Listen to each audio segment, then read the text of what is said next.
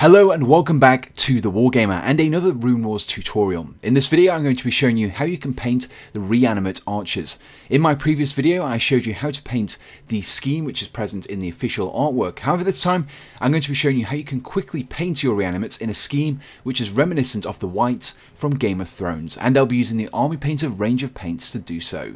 Before we can begin painting our miniature, we first of all need to prime it, and I've used the Leather Brown spray primer from the Army Painter.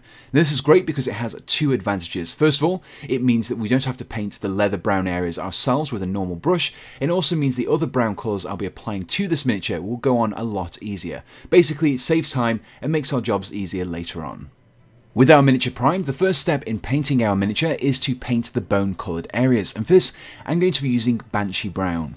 Now, with all of the base layers in this tutorial, I would recommend creating a mixture of 1 part paint to 1 part water, applying it over the areas you need it to do, allowing it to dry thoroughly, and then applying at least one more layer over the top.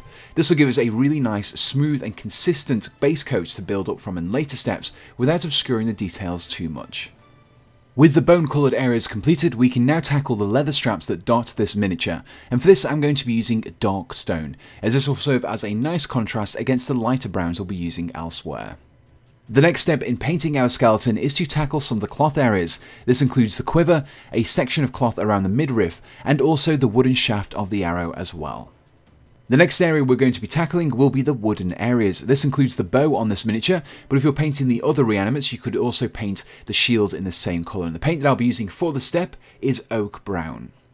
So now that we have most of the base coats completed, the next step is to wash over the entirety of the miniature using strong tone ink. This wash will flow into those recesses and really help to bring out the detailing in these areas, as well as darkening down the colours ever so slightly as well.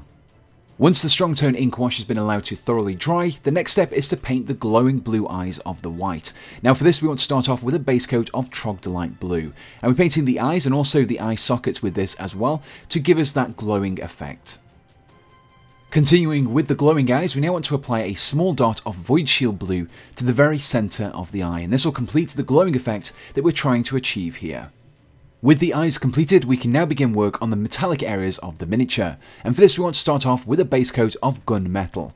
Now remember, when using metallics, not to overspill onto the other areas of the miniature, as it can be quite difficult to paint over your metallic paints. Now at the moment, the metallics are looking very clean and pristine, and we want to give them an effect that they're aged and rusty, so I'm going to be using a wash of mid-brown over all of the metallic areas we painted in the previous step.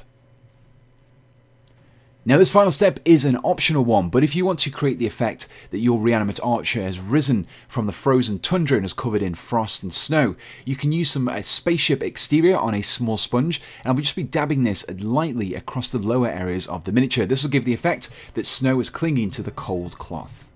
And here we have the finished Reanimate archer, complete with a snowy base.